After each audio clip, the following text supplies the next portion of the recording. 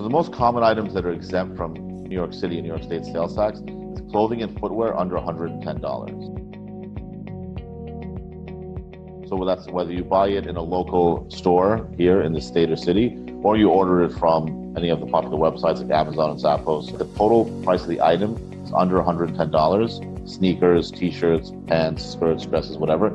Under $110, it's not subject to sales tax at all in New York State. Other things that are usually exempt also are if you're purchasing things that are attached to your property. So whether it's a residential project or commercial renovation, things like millwork, installed refrigerators, HVAC units, new flooring in your home or your office. Those are usually not subject to sales tax because it's permanently attached to the property. Laundry, dry cleaning services, shoe repair, shoe shine services, maintaining or cleaning your clothes or uniforms, not subject to sales tax. Admission to certain places of amusement, like at water parks, amusement parks, certain places where you take your kids for the day to entertain them, those are usually not subject to sales tax.